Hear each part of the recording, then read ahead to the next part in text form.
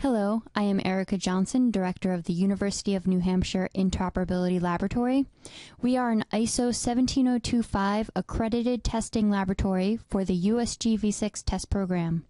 Today we are going to review how to complete a USG V6 SDoC or Supplier's Declaration of Conformity.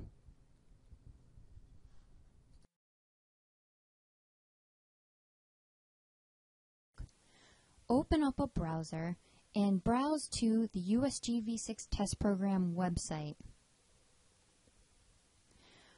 On the home page, you can see on the left-hand side a tab for SDoC. Once clicked, you can see and download the template here. Make sure to download the latest template every time a new SDoC is created. This ensures that you're using the latest version.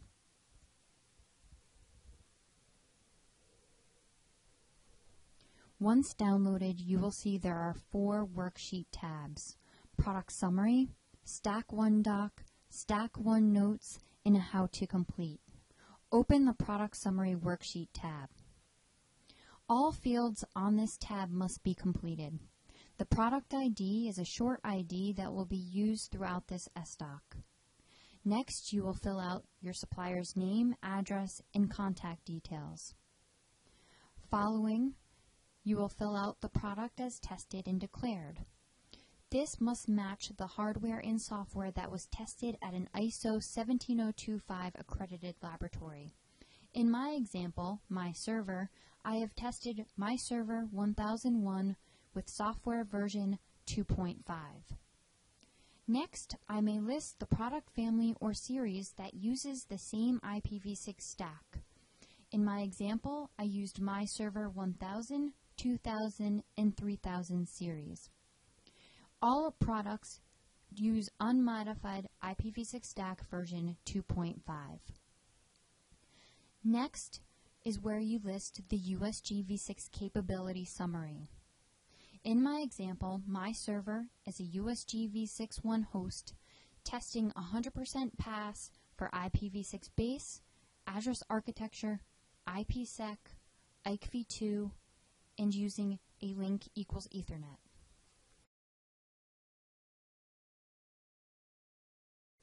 Next, we will fill out 7, 8, and 9. 7 answers the question, is this a self-contained SDoC or are there composites? Clicking yes here indicates that all test results are included in this original SDoC for your stack. However, if you have not completed the test results yourself, but have used a other component that has their own unique USG V6 SDoCs, you would answer yes here. In my example, my server has completed all its original testing and included the test IDs in this SDoC, so I'm going to click yes here and no here. If you had clicked yes for a composite SDoC, all component supplier details must be filled out in number 8. Since my server includes all original test results, I can leave 8 blank.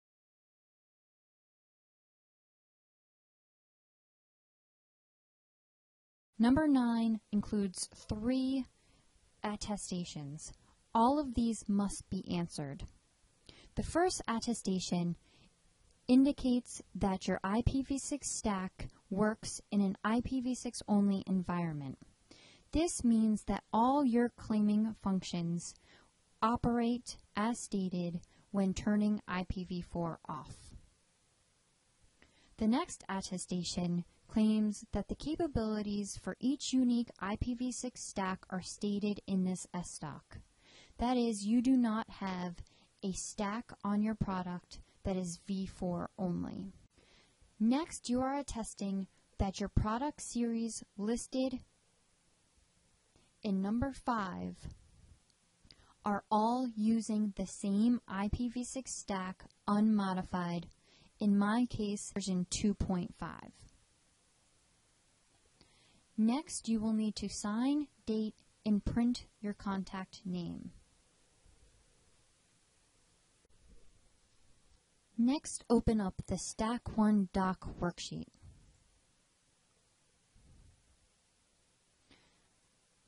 This worksheet you will fill out the product ID, again using my example, my server, and now adding a stack ID. In my case, it's version 2.5. This will also be used throughout the rest of the SDoC. Here you will indicate which capabilities you have 100% passed, whether or not you have any notes, or if that capability is not supported. Under Host, I will put a pass for Basic, Slack,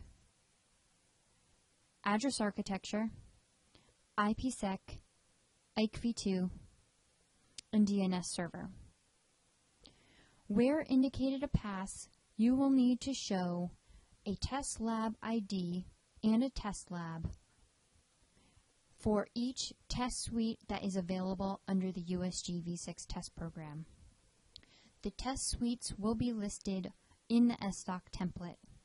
For example, basic version 1.x underscore conformance and underscore interoperability are available. You must indicate a test lab and result ID for this protocol. In my example, I have tested at the UNH-IOL with a result ID of 1111. The result ID was given to me by my test lab. Now I can complete my Slack result. This will be repeated for as many capabilities as I'm claiming in this SDoC.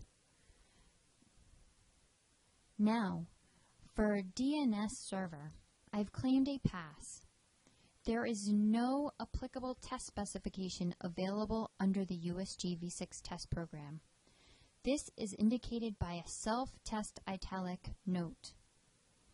Thus, I may put self-test in the conformance and interoperability section rather than in a lab or a test result ID.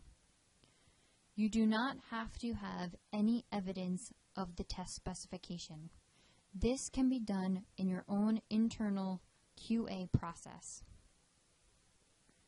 Next, I will designate a N for note under DHCP server.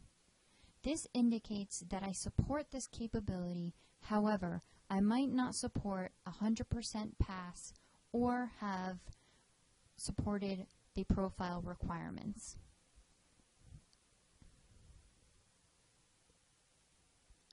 Next, I will indicate a pass for link equals Ethernet and designate a self-test in both conformance and interoperability.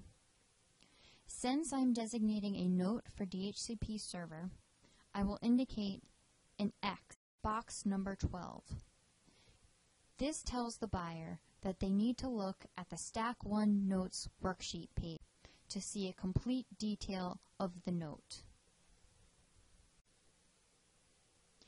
If you have no notes to declare, you may leave box 12 blank. Next, move to the SDoC Notes worksheet. Here you will include the product ID and stack ID. You will include every note that was declared in the SDoC worksheet. In my example, I have one note for DHCP server. I include the specification or reference, RFC 3315, the section number of the spec, the profile requirements, in my case the server message exchange, the context or configuration option, DHCP server. This can be found in the nodes requirement table in the profile. Supported capabilities is for a host, and the test suite is self-test, and there is no test lab result ID as it was a self-test. Next, I will include a brief discussion of the problem that was found that I would like to declare to the buyer. The DHCP server does not properly process a decline message. There is no more notes that I need to include to complete this SDoC. Next, you can go to the how-to guide for more information and details on how to complete the SDoC. Once completed, you may now use this for all of your U.S. government buyers' requirements.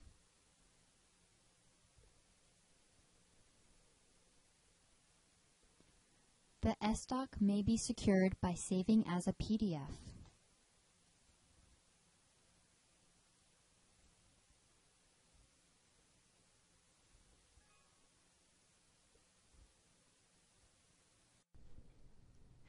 Thank you for your time. If you have further questions, please contact me at erica.johnson@iol.unh.edu.